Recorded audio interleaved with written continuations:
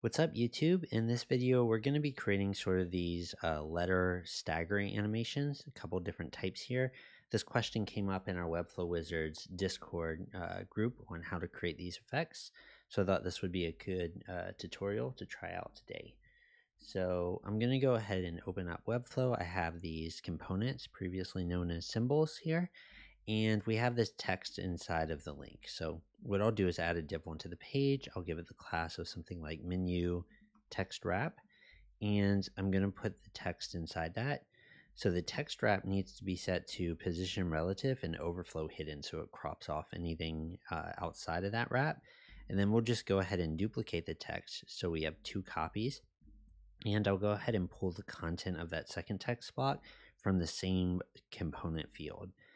So that way, if I change the text in one place, it changes both of them. So the second text box here, we can give a combo class of is2, and we can go ahead and position it absolute on top of the first. So we just have 2 copies of the same text inside of this link. And I'll go ahead and do the same thing for this button here because we want to give it the same effect. It has completely different classes, but that's okay. I'll call it something like menu text wrapper. And I'll go ahead and set it to position relative, overflow hidden, put this text inside of it, and I'll make another copy of the same text inside the text wrapper and give it that is2, and we'll do position absolute. So it's sitting on top of the first copy there, and the wrapper is relative and overflow hidden. So that's working well here. The classes on these are completely different. So what we want to do is set this up using attributes. That way we can reuse this for multiple links throughout the whole site. It's not class specific. So I'll select my link block here and give it an attribute. We'll call it something like letter, or we'll call it hover stagger. Will be the name, and the value will be link. And let's also give the text, we'll call it hover stagger, and the value will be text. And I'll apply that same one to this. So hover stagger text. And then on this one here, we'll give it that hover stagger text. And on this one as well, hover stagger with a value of text. And the link block will have hover stagger value link. All right. So once that's set, we can go ahead and publish. And the first thing we're going to do is use sort of a jQuery each loop. So that way we can loop through each of the links on the page. We want to create a timeline for each of these. And I'm going to be using GSAP for this. So I have this GSAP library in here to create the animation. I have the split type library, so we can split the letters up into spans. And then I've linked up my code sandbox file. So we want to loop through anything with the attribute. So to target by attribute, we add the straight brackets like this. And we're looking for the attribute of hover stagger, and we want a value of link. So we're looping through all of those links, regardless of what their class is. And actually before that, I will want to do sort of a span, split text into spans right here. So I'll run this code. And we want to run this on the actual text element. So I'll go ahead and copy this. So we're going to grab everything with hover stagger text, and we want to split them into character spans like so. So we're looping through each of our link blocks. We need to find the text inside of this link block. So what we'll do is say let text1, and we'll set it equal to the link block we're looping through. And then we'll find the text inside of that link block, and we'll do EQ0, so that should get the first text block. And then we'll do text2, and we'll do EQ1, so this will grab the second text block inside of each link. So we have the first and second text blocks. Then we can go ahead and set up our timeline. So I'll say let timeline equal gsap.timeline. And we want this timeline not to play on page load, so it's actually going to be paused true. So it's just paused. It doesn't play until we're ready for it. And then we can do TL, and we can create sort of an animation. So we could do an animation on text1, and that's the actual text block, but then we need to find the letters that are inside of this text. and those have the class of character. So we'll do find, and we'll find the character classes inside of that text1, and we can go ahead and animate them. And I'm going to animate them using Y%. So on the Y-axis, we want to animate the characters inside this first text block to -100. So that'll pull them up. They'll slide out from the top. And then we also want to stagger them. So we can open up a stagger setting here, and we can do amount, and we'll have them all stagger over a duration of 0.2. So something like that. And we'll also probably want to give them somewhat of a duration, the actual letters sliding up. We can give them a duration of 0.3 for now. And I'll go ahead and copy that point on the timeline and add another point underneath.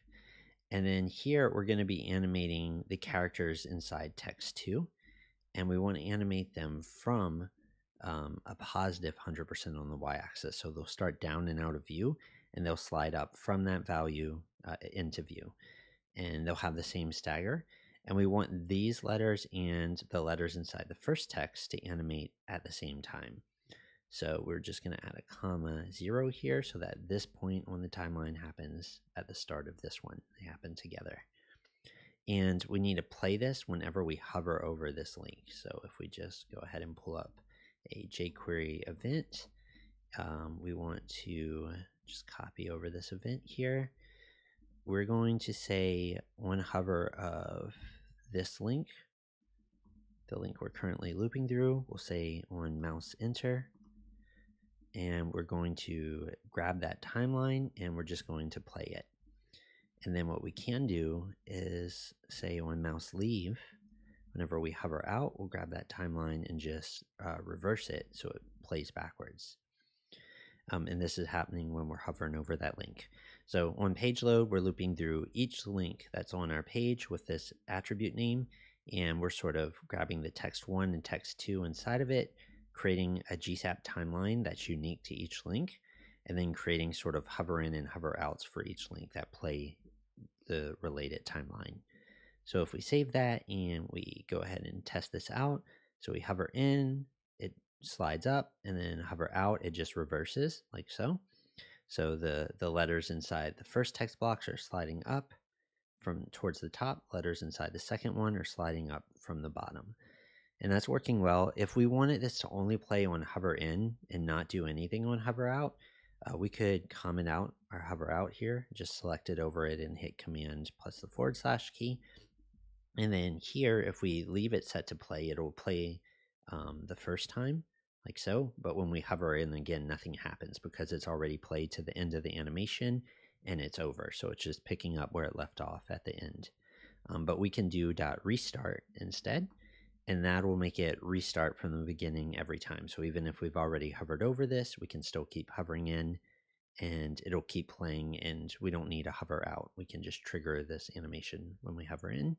And that's also working for this button, which has a completely different class. All that's working great there. So let's see. I think that's working good for that. We're going to go ahead and set up the second animation. So I'll just go ahead and copy this. And let me duplicate this page. We'll call this simple stagger. And I'll create a copy here. So that way, just in the clonable, we have this version plugged in, good to go. And then we'll create more of the second example next. So let me save that. So for the other example, we're going to be doing the letters staggering from opposite directions.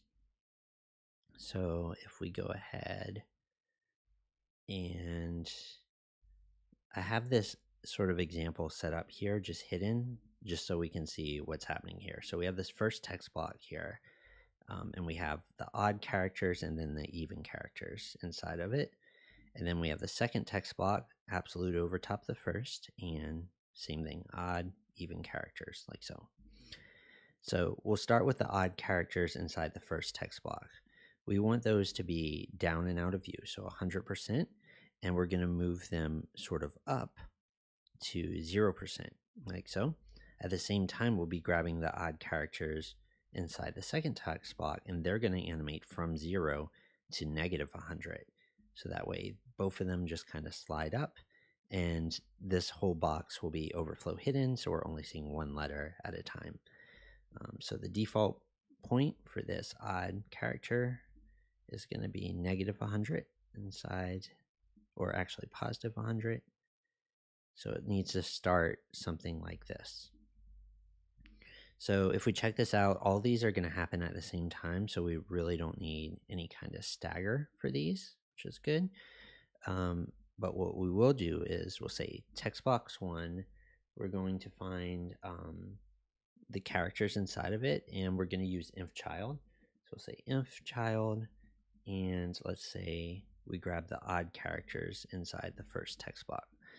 And I'm going to use from to animations for all of these, just so it's really easy to see where these are animating, what's the starting point and the ending point for these.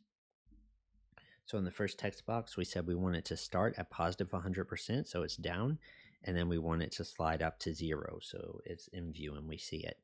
And instead of having them pass in this duration for every single point on the timeline, we can actually use defaults in GSAP.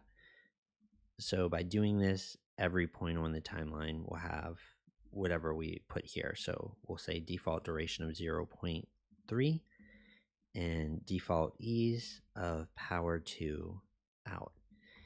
And if we need to change that, we can just change it from that one place, so we don't have to include duration on this anymore. Okay, so that's text box 1, and that's the odd characters inside of it. Let's go ahead and grab text box 2, odd characters inside that one.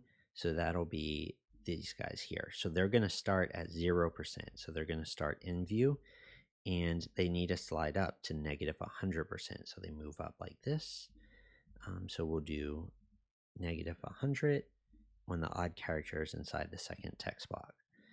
And then we'll move on to text box 1, even characters. And if we check that out, so that is this one here, it's going to start at 0, and it needs to move the opposite direction. So it's going to slide down to -100. So if we look at that, it'll start at 0, or sorry, +100 would be pushing it down.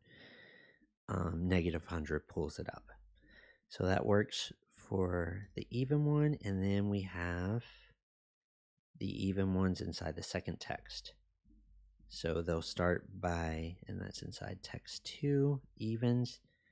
They'll start being pulled up by -100%, which is what they are right here, and they'll slide down into 0%, like so. All right, so let's go ahead and save that, and let's see if we preview that, how that looks. Let me make sure I have this right. So we're saying text 1, we're grabbing the odd ones, we're moving it from +100 to 0. Oh, the thing that I have missing here is these all need to happen at the same time. So we'll do (0) after all of these. So let's see. There we go. All right, I'm gonna slow it down just so we can really see how that's looking. Let's see. Yeah, so you can really see the letters kind of going opposite directions there, and that even works for this button here. Cool. And then that amount, we're not using Stagger. We don't have to worry about amount there. Yeah, I think that's pretty much it. Yeah, so I'll go ahead and save this option when I make this clonable as well, just so we have that. And yeah, we got 2 different sort of staggers. I'm sure there's a lot of different things you can make with this. Maybe applying rotate to the letters, or I don't know. There's definitely a bunch of cool stuff to do, but the basic structure of it would be something like that. So yeah, awesome. Thanks, Noah. Great to see you on a stream. Thanks so much, everyone, for joining. Looking through and make sure there's no questions I missed. It looks like we're good. Awesome. All right. Well, I'll go ahead and release the clonable for this. Thanks for sticking around, and